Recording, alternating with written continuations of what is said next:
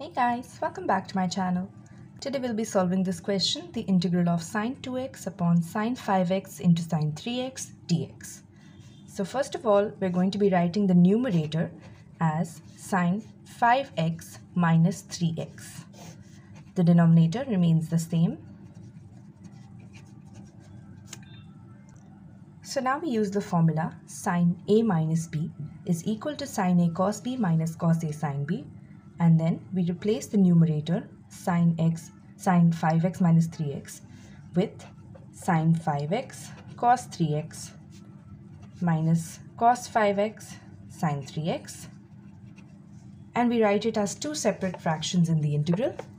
The first one being sine 5x cos 3x upon sine 5x sine 3x, and the second one being minus the integral of cos 5x sine 3x upon sine 5x sine 3x. So as you can see, in the first integral sine 5x gets cancelled, and in the second integral sine 3x gets cancelled. In the first integral we have cos 3x upon sine 3x, which can be written as cot 3x.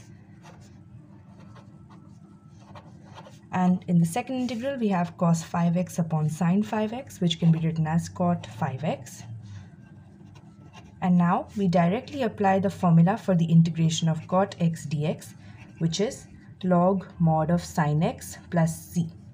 In this case, because the coefficient of x is not 1, we will have 1 upon the coefficient of x into log mod of sine, whatever the respective angle is.